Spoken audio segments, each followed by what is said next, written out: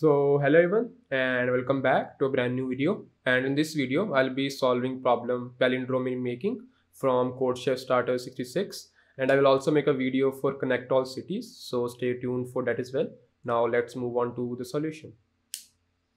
But before we move on to the solution, I want to tell you guys about Newton School's coding contest. So Newton School organizes coding contest every month.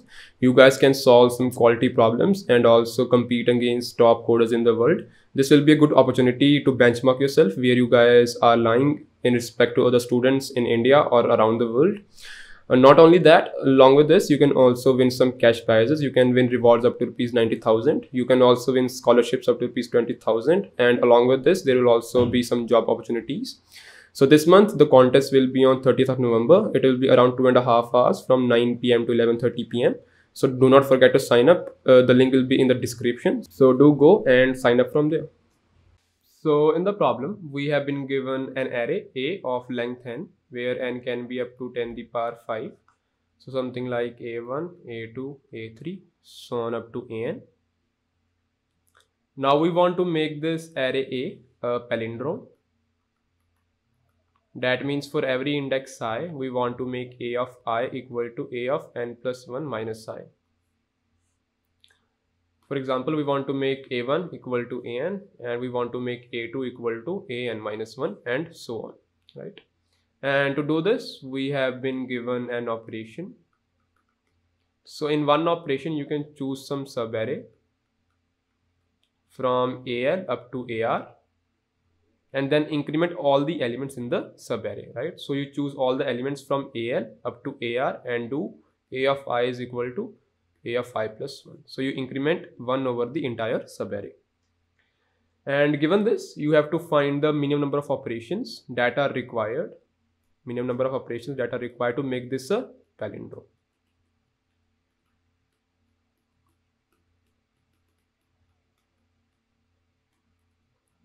For example, let's say your array A is equal to 173 and 491.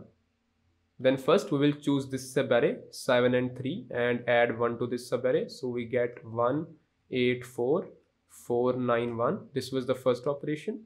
Then we can only choose 8 and apply operation on this. Then we get 194, 491. Now this is a palindrome. So it took us 2 operations to make array A a palindrome, and that is our answer, right? So given some array A and the operation, find the minimum number of operations that are required to make that array A a palindrome. That is the entire problem. So how can we solve this? Let's move on to the solution.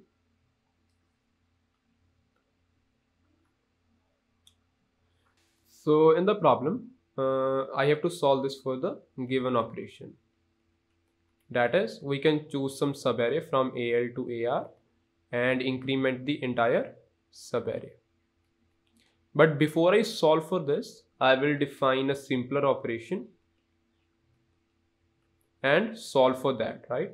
So first I will solve the problem for this operation and then try to use the observations that I had in this operation to solve it for the given operation, right? So I will define the simple operation as, instead of choosing some subarray from AL to AR, I can only choose one element. So I can only choose one element AI and increment it to AI plus 1. That is the simpler operation. So first I will try to solve the problem for this operation and then try to extend the solution to the given operation, right? So let's do that first. Let's say my given array A is something like 7, 5, 2, 3, 1, 2, 6, 4, 4, 3, right? Something like this. Now I have to make this 3 equal to this 7. So obviously I will only apply operations on 3, right? Because to make this 3 equal to 7, I will only need 4 operations. I will only need 4 operations. But if I also apply operations on 7, let's say I apply 2 operations on 7, then this 7 becomes a 9. Now I have to apply 6 operations on 3. So it will take me 6 operations to make 3 equal to 9 and these extra 2 operations. So it will take me in total 8 operations to make these elements equal. And as you can see, obviously only applying operations on the smaller element is optimal. If you also apply operation on the larger element, it will take us more operations to make them both equal. So we can draw an observation from this. So the very first observation that we can have is, you can compare ai and a of n plus 1 minus I and only apply operations on smaller element, right? Because it is obviously foolish to apply operations on the larger element. And based on this, I can create a new array. Let's call it the difference array, where difference of I will tell me the number of operations that I need to apply on AI. For example, if I try to build the difference array for the given array A, I have 7, 5, 2, 3, 1, 2, 6, 4, 4, 3. So here I will apply 0 operations, right? Because all the operations have to be applied on 3. So here, if I create a difference array, here it is 0, here it is 4. Similarly, here I will only apply operations on 4. So I will apply 1 operation here and 0 operation here. So here I will apply 0. Here I will apply 2 operations. Here I will apply 0 operations. Here it will be 3 operations. Here it will be 1 operation. Here it will be 0, and here it will be 0, right? So the total number of operations that are required to make this a palindrome is just sum of these values, right? So it will take me 2 plus 3 plus 1 plus 1 plus 4.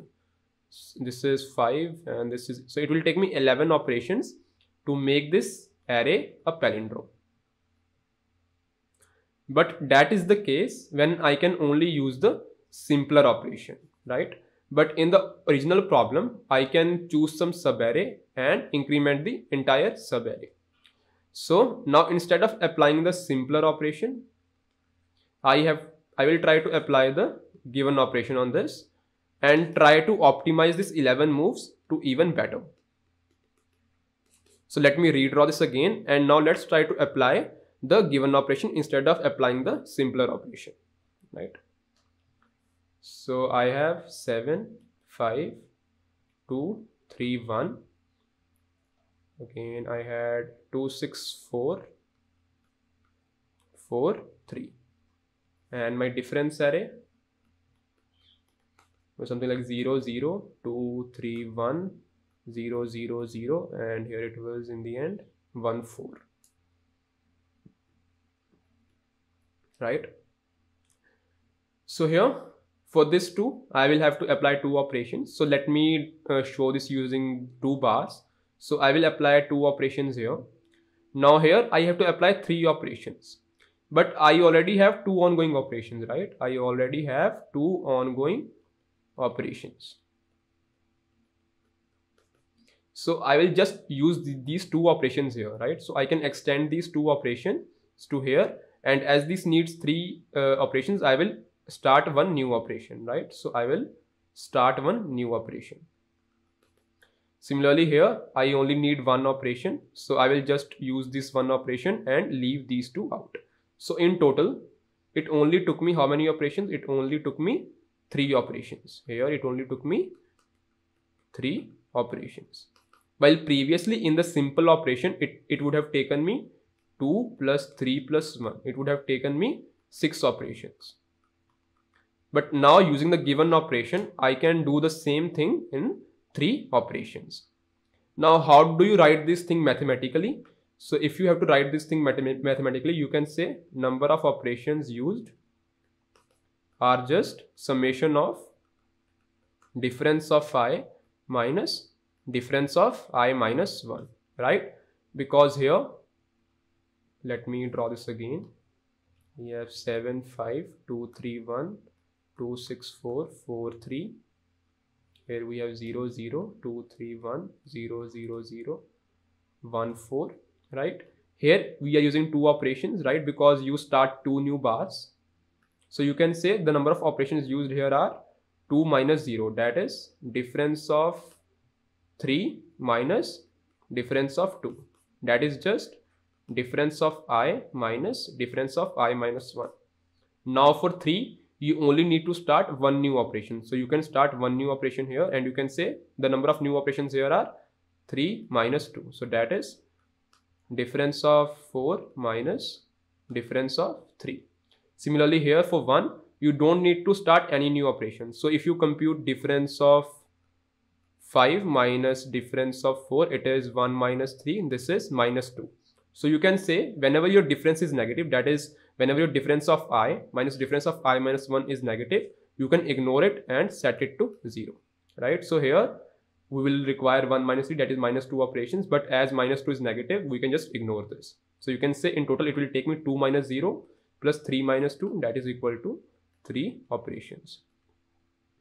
Similarly, if we come here it will take me 1 operation, so I need to start a new operation here. So I will start a new operation here. So I can say 1 minus 0, right? Similarly here for 4, I have to start 3 new operations. So I will extend this, and it will take me 3 new operations, that is 4 minus 1. So I can say 1 minus 0 plus 4 minus 3. So it will take me 4 operations. So it took me 3 operations here, right, on this part, and it took me 4 operations here on this part. So in total, I can now do this in 7 operations. And that is the entire solution. So basically, you first rephrase the given operation. You first try to solve this for a simpler operation. When you apply the simple operation, you got the observation that you only have to apply operations on smaller elements. Then using that, you built a new array called difference of I. Where difference of I is just number of operations that I need to apply on given AI. And then using that difference array, you found some observations, and it took you 11 operations using a simple operation to make it a palindrome. But when we tried to use the given operation, we were able to find the optimal approach, and it took us 7 operations instead of 11, right? So we were able to optimize our solution using the given approach. So if I have to summarize the solution once again, I can write a summary. First of all, build a difference array, and we know difference of I is just number of operations needed for AI, right? For example, if we have 7 and if we have 3, we need to apply 4 operations on this. That is just 7 minus 3, right? So you can say your difference of I is equal to A of n plus 1 minus I minus AI. But if we check for 7, here we have to apply 0 operations. But if you apply this formula here, you will get 3 minus 7, that is equal to minus 4, right? So we also have to handle this case where your A of n plus 1 minus I minus AI is equal to negative. In that case, your answer has to be 0. So you can apply a max function here. You can say A of n plus 1 minus I minus AI if the answer is positive, and if the answer is negative, then the answer is just 0. So you can say maximum of 0 comma A of n plus 1 minus I minus AI. So that is how we compute your difference array, right?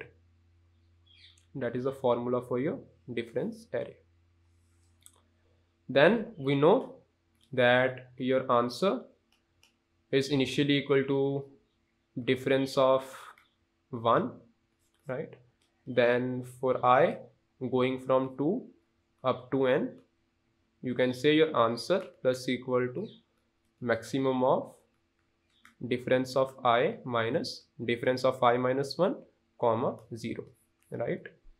Like we saw here, we will add to our answer difference of 3 minus difference of 2 if it's positive, and if it's negative, for example, in our case, difference of 5 minus difference of 4 was equal to 1 minus 3, and this came up to be minus 2. So in that case, we will only add a 0. We will not add minus 2, right? So that's why we again do a maximum of difference of I minus difference of I minus 1. And if this value becomes negative, then we will just add a 0 instead of the negative value. And that is the entire solution. So if you guys have to see the code for this, here is the code. So I will keep two arrays, a difference array and my given array. So I will take in the given array, then I will compute my difference of I is equal to array n minus 1 minus I minus array of I, or you can also rephrase this. I can remove this bit and I can say my difference of I is just equal to maximum of 0 and array of n minus 1 minus I minus array of I. Then my answer is just equal to difference of 0. Then I will go over the entire array, so I can also write this as for long I is equal to 1, I is less than n, plus plus I, answer plus equal to maximum of 0 and difference of I minus difference of I minus 1, right? So that is the entire solution, and if you guys have some doubts, feel free to drop it in the comments and I will be happy to answer them. See you guys in the next one. Bye bye.